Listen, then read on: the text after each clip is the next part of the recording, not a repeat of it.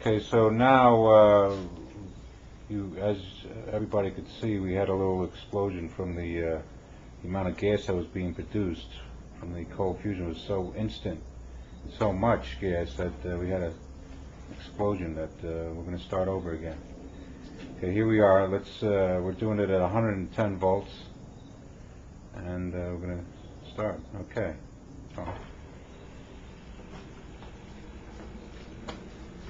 See the amount of cold fusion, and you can see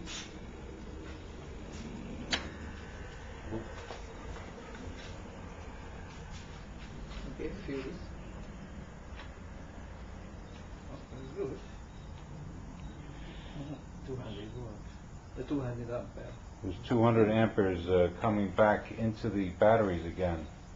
What's happening is the cold fusion is backing back through the system and producing 200 to 300 amps, and the amount of gas that's being produced is instantaneous. Okay. See, as you can see, the hydrogen is instantaneous.